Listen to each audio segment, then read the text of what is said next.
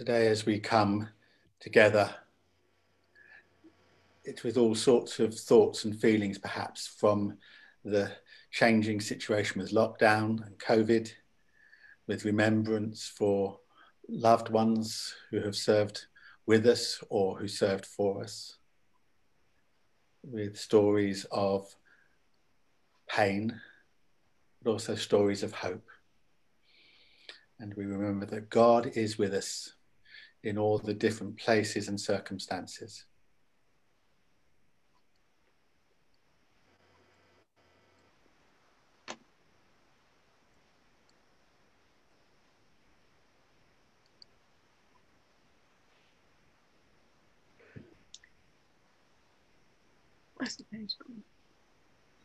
God of consolation, in all the stories of our lives, you are with us. As we turn to each other and turn to you, may we give and find all the comfort that we need, knowing that it is in such shelter that we hear the echoes of your great kindness. Amen. Amen. So we have our first hymn, Eternal Father, Strong to Save.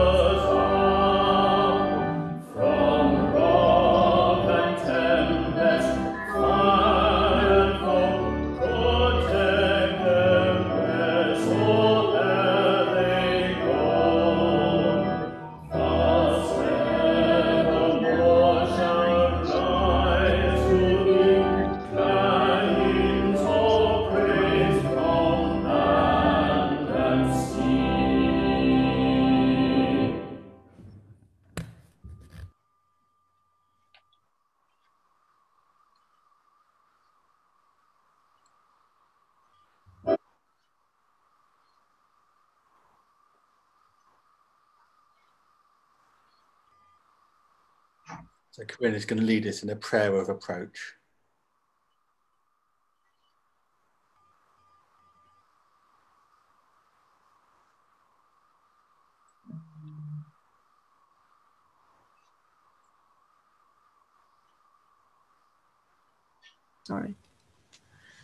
Let us draw near to God God draws near to us. Let us listen to God. God listens to us. Let us open our hearts. God gathers all in the place of the heart. Let us be nurtured by words of eternal life. God, yours are the words of life and life abundant. Amen.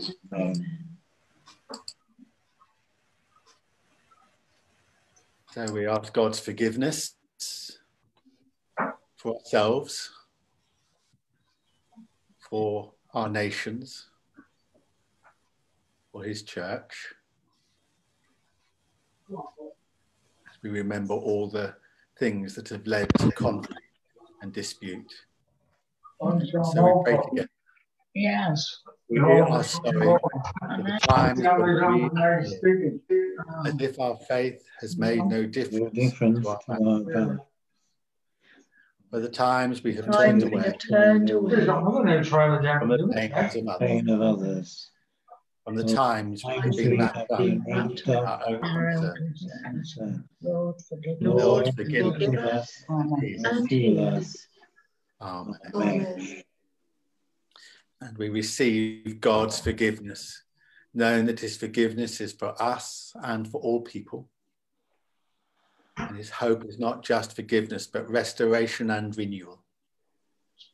And so as you pour out your forgiveness upon each one of us, Lord, we ask that you would renew us in our spirits and in our hearts and in our deeds, that your kingdom may come.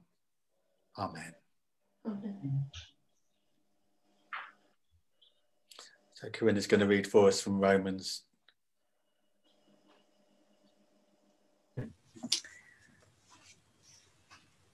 Romans chapter 8, verses 31 to 39. God's love in Christ Jesus. What then are we to say about these things? If God is for us, who is against us? He who did not withhold his own son, but gave him up for us all, will he not with him also give us everything else? Who will bring any charge against God's elect? It is God who justifies. Who is to condemn? It is Christ Jesus who died. Yes, who was raised, who is at the right hand of God, and who indeed intercedes for us. Who will separate us from the love of Christ? Will hardship or distress or persecution or famine or nakedness or peril or sword, as it is written, for your sake we are being killed all day long.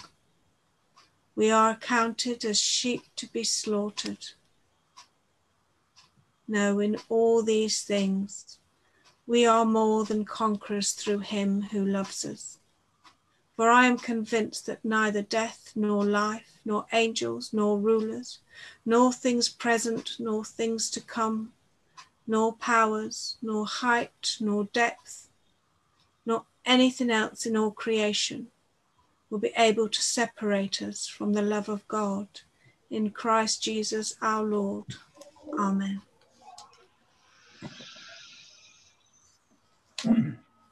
So collect for Remembrance Sunday, which we invite you to pray with me. God, our refuge and strength, bring near the day when war wars shall will cease, cease, poverty and pain shall end. that earth may Earth may know know the peace of heaven, through through Jesus Jesus Christ our Lord. Amen.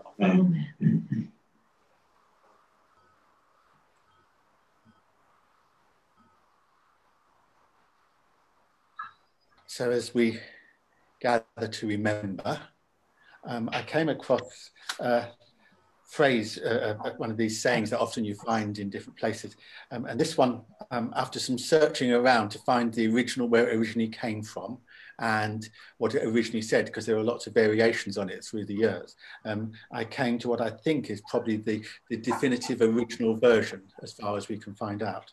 And it was something that was written on the walls of a house in Cologne, in Germany. It was a house where young Catholics were keeping Jews in hiding during the war. And apparently it was found written on the wall by an American soldier after the liberation. And the phrase simply goes like this: I believe in the sun even when it's not shining. I believe in God even when he is silent. I believe in love even when it's not apparent. And there is in those words some quite profound thought tied up with our thinking of remembrance. Because the problem, the question, the challenge of all these times is, well, where has God been in all of this? Well, if there is a loving God, why does he let all this happen? If there is a God in heaven, why doesn't he stop people doing things which are wrong? And there's lots of other questions which come around it, aren't there? There's that problem of suffering. And to be quite honest, the answer is we don't know. We've got some hints and clues about what God's thoughts and ideas about these things are. But why do they continue? Why do they permit it? Well, I think it's something, first of all, to do with us rather than anybody else. The temptation for me is always to see it as somebody else's problem. That's what somebody else is doing. And I'm just the victim of all of this. And it's not really my fault. It's not really what I've done. It's what people do to me. But I think that the challenge for us and the downward spiral starts when we begin to forget who God is and what God calls us to be. And it's quite interesting. Well, a lot of the later versions of that saying have the God bit last. I believe in God even when he is silent. But the original has love last. I believe in love even when it's not apparent. And it seems to me that the challenge to love is the challenge which God gives to all of us. And if we begin to work out how to love, we actually live in God, whether we realize it or not. God is love, and those who live in God live in love, and those who live in love live in God. John, the apostle, puts it in John's letters. So there is that inclination of God to look for us to love first. And we can love whether we believe in God or not. But I think it's easier to love as you begin to realize that God loves you. And those words from Romans remind us that God's love doesn't fail, even when circumstances around us appear to say that God's love is failing. That just because we cannot hear God doesn't mean he's not around and he's not full of love, but there are other issues and people and things get in the way. And so the invitation to us as God's people is to love first. The invitation to all people is to love first. And this is not political in big sense. It's just an observation of something I heard last night or early this morning. I can't remember when it was now, when someone said the difference in America between the two presidents, the current one and the new one elect, is that one said America first and the other said people first. Now, I don't necessarily want to comment on the values, but there seems to be something different between what do we put first? Do we put the love of people first? Do we put the love of God first? Or do we put our values and our beliefs and all those things up there and then we contend for them? If we're those who are called to love people first, then that's the preeminent thing. And God is preeminently a God of love. So there is no answer to why suffering, to why war. But in the midst of it, the challenge to us is to be those who love. In the same way that young Catholics in Cologne risked their lives to care for Jewish people who were going to be killed otherwise. Not because they believed the same thing or thought the same thing, but simply because they wanted to love. But sometimes love is not being passive. Sometimes love needs to be active. It needs sometimes to defend and stand up and speak out. It's not just enough to just say, well, therefore love means I'm just nice to everybody, because that leads also to problems. But it is choosing how best to love.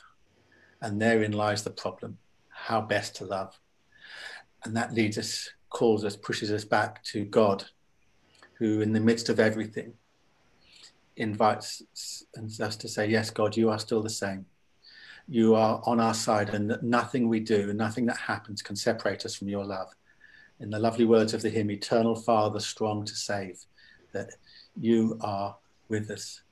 And so we're going to have our next hymn, O God, our help in ages past.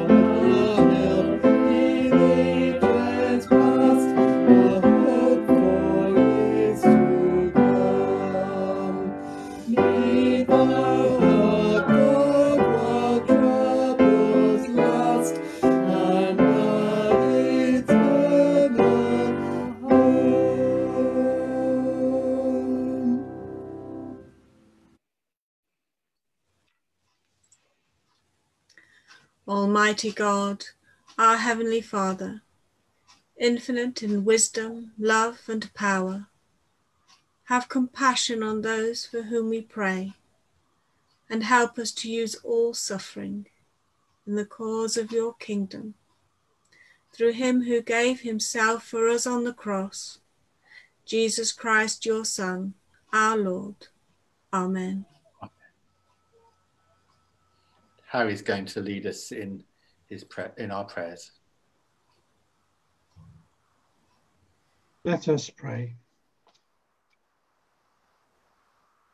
We pray for the peace of the world, for statesmen and rulers of all the nations, that they may have the wisdom and courage to know and the courage to do what is right.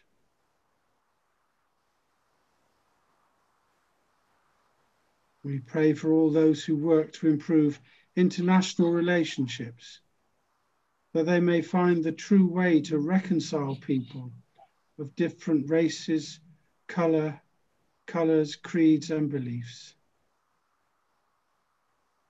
And for men and women the world over, that they may have justice and freedom and live in security and peace.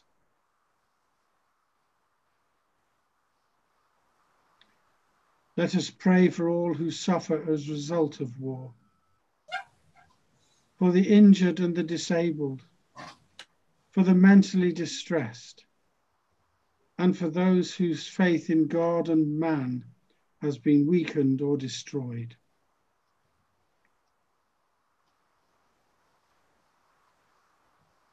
For the homeless and refugees, for those who are hungry, and for all who have lost their livelihood and security.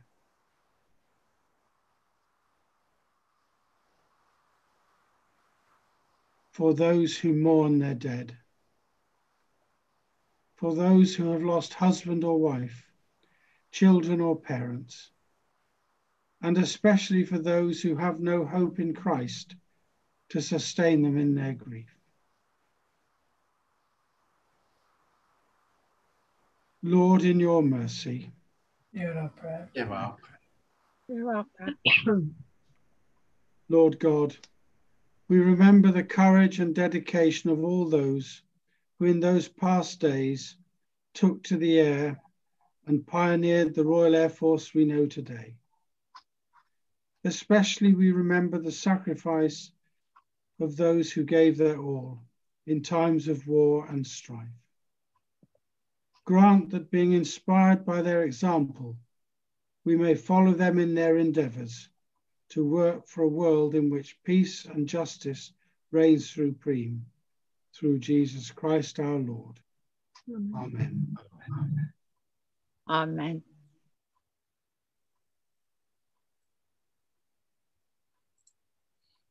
We pray together. Our Father, Father, who art in heaven, hallowed hallowed be thy name. thy Thy kingdom, kingdom come, thy thy will will be done on earth. on earth as it is in heaven. Give Give us us this day our daily daily bread, and forgive and us our forgive us our trespasses, as we we forgive those who trespass against us. and lead And us lead not, us not into temptation, but deliver but us deliver from us from evil. for For thine thine is the kingdom, the power power, and the glory and the glory, forever. forever and ever. And ever. Amen. Amen.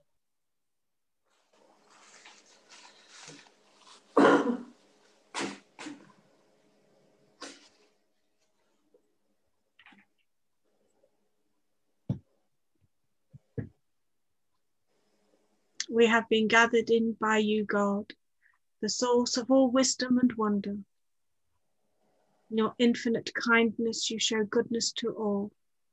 May we, who have been nurtured by your consolation and welcome, share consolation and welcome with all we meet, knowing that from your great goodness, all goodnesses flow. Amen. Amen. Amen. Amen.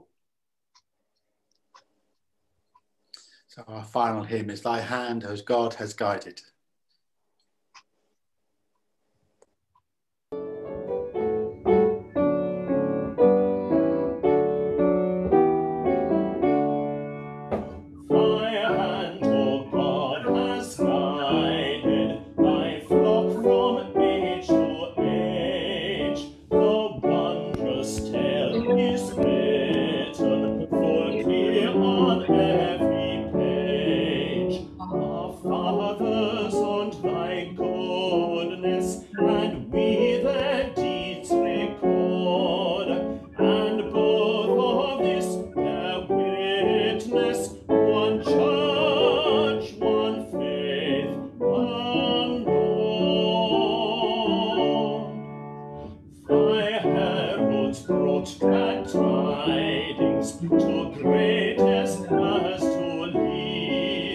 Let Batman rise and hasten to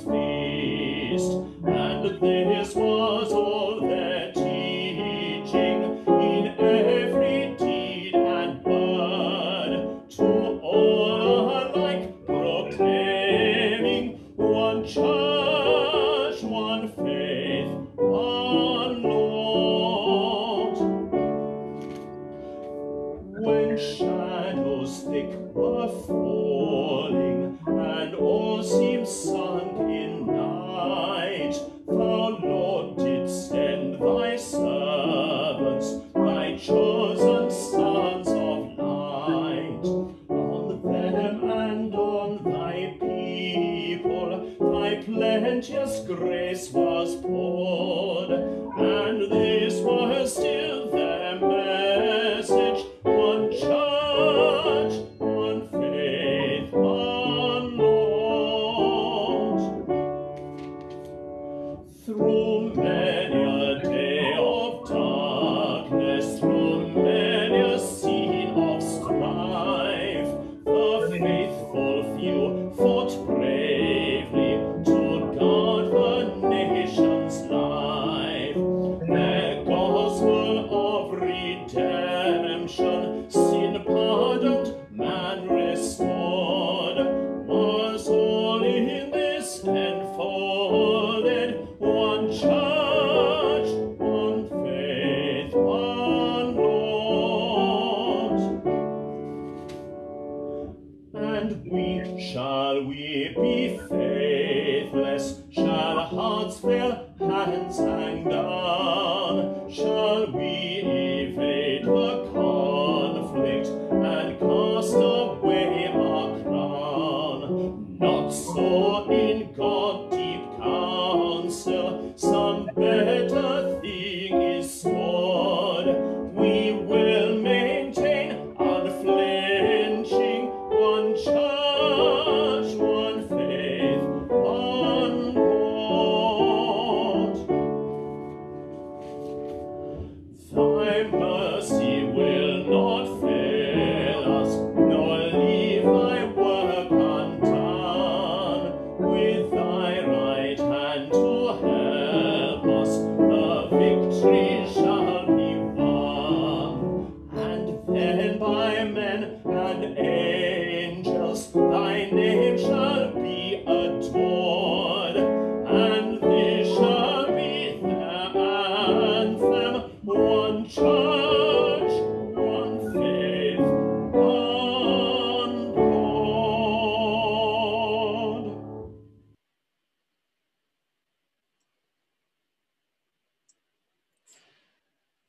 Just to say that we will be here online next Sunday at 10 o'clock, and that service will then be available also on Facebook Live and then recorded, and also on YouTube later on as well. So if people want to catch up during the week, then that's lovely. And there'll be various services going on during the day: morning prayers, complins, and if you want to know more about those, then you need to ask Corinna for the mailing as it comes out. We're going to move now over to the memorial in Bardney, onto the green, and other people to other places, but invite you, if you're not able to do anything else, just to go out at 11 o'clock and stand on the side of the road for 2 minutes in remembrance, or however else you can do that, but to make sure that you remember to stop and give thanks and remember and pray that we would learn from history. So let's ask God's blessing as we finish our time together.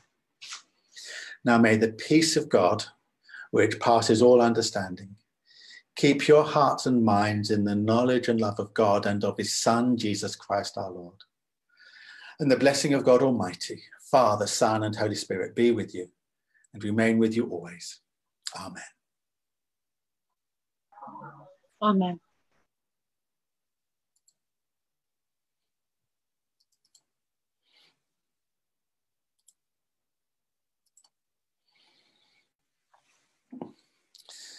Thank you for joining us, and we will see you either a little later or at some point during the week in whatever electronic means we can. Remember to just keep safe and to wash your hands. Bye.